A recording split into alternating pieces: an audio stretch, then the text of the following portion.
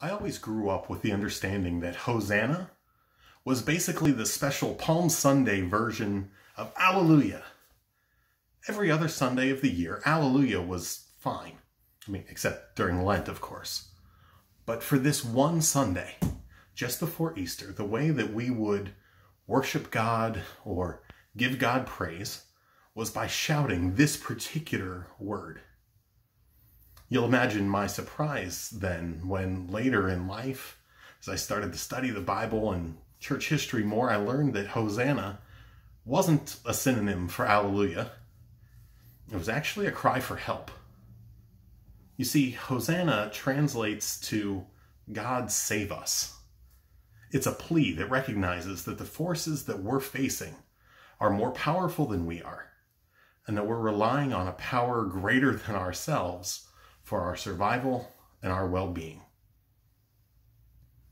The people who gathered along the road for that first Palm Sunday procession were looking for God's help. Many of them were in town to celebrate the Passover. It's a holiday in the Jewish calendar that remembers the way that God intervened and liberated their ancestors from slavery to the world's great superpower of the time, the mighty Egyptians. By the time that Jesus and the people around him are living, they're there under the authority of a different superpower. This time it's Rome. Roman armies marched in the streets of the Holy City. Roman taxes were extracted from each and every citizen. Roman puppet rulers made sure that everything that happened in the local area was to Rome's liking. And so when Jesus, the one they called Messiah, came riding into town, the people cried out, asking for God to save them. They said, Hosanna. These days, the world is squaring off with a different kind of superpower.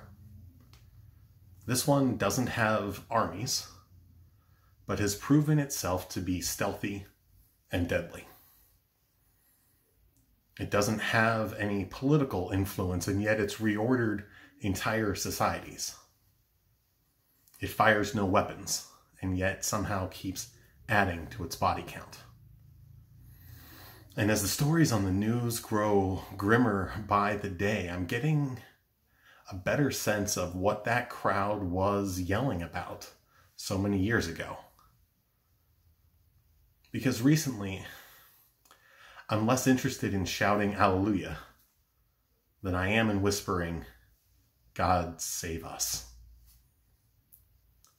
Suddenly, those hosannas of 2,000 years ago have a different sort of ring to them. They feel less like words on a page and more like the cries of a desperate heart. As I record this, the most recent models suggest that we may well see 250,000 deaths from COVID-19. The safer at home orders and social distancing have many of us living different lives than we could have imagined even a month ago.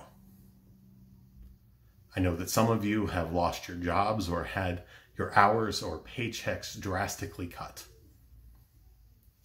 Others have taken on the task of homeschooling your children, of working from home, or juggling both at the same time. And still others have been deemed essential and might very happily take a break to come home and rest and recover. Except that going home after being out all day puts your family at a greater risk. It's in times like these that we long for easy answers. We want a quick fix, a miracle cure, something that will let things go back to the way they were, to the way they used to be. And yet none of those things is on the horizon. And so we're left saying, Hosanna. God help us. Those people along the road expected that Jesus claimed to be the Messiah meant that he'd be the great military leader, that he'd be another Moses, the people being led into freedom, that Moses would teach them how to crush their oppressors and Jesus would do the same. And how much would you and I love it if Jesus showed up as the great physician, striding onto earth with a miraculous cure that protects the sick, that makes the sick well and protects the healthy from ever contracting this terrible disease in the first place. But it's rarely the case that God's power is put to use that way.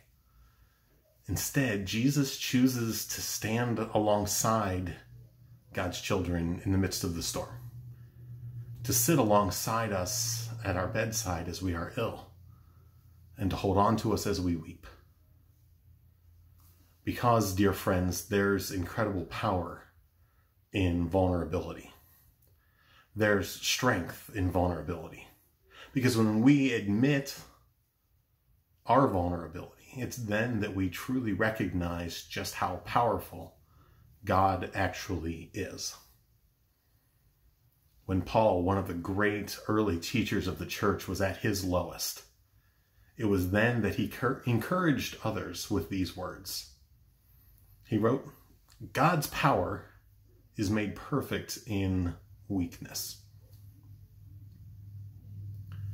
The path of Jesus doesn't circumvent death, but instead it marches through it to the other side. The path of Jesus isn't about shallow hope or quick fixes, but about brutal honesty about sin and death. And then jubilant honesty about the final victory of God over all things, over sin and death. Dear friends, we will get through this. God will hold us through this. God's claim in our lives will endure through this. And the Holy Spirit will continue to work in, with, and through us in the midst of this. These are uncertain times, dear friends. We don't know what tomorrow will hold. But we do know that whatever we face in this life, we can cry, Hosanna. God help us. And the one who claimed us in the waters of baptism will draw near to us yet again, take us into his arms, and never let us go. And that's our hope for today, brothers and sisters. Peace be with you, and amen.